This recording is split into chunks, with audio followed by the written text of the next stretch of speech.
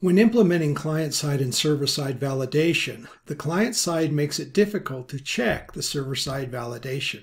The no-validate bookmarklet is a solution to turn off the client-side code so that the server side can be easily checked. This bookmarklet is a small application that can be added to a browser bookmark bar for easy use. It should work just by dragging into the browser and then clicked on as needed. However, if it doesn't, then you can easily build it manually.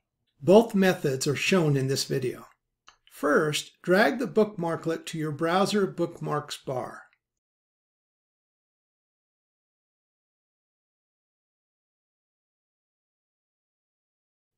Navigate to a form where client-side and server-side validation exist.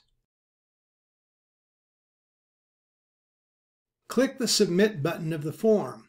The client-side error message should appear. Click the No Validate bookmarklet, then resubmit the form. If the bookmarklet worked, no client-side check should appear.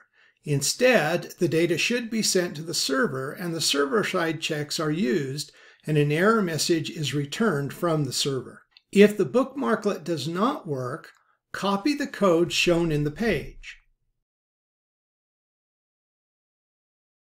Right-click on the bookmarklet and Edit in Chrome or View Properties in Firefox.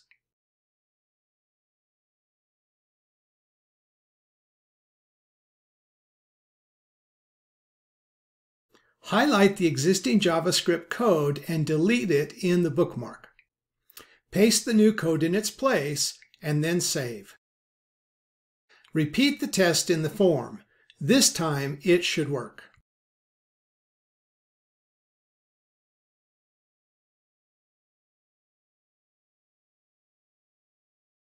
Good luck and use this bookmarklet to turn off client-side checks in order to test your server-side validation.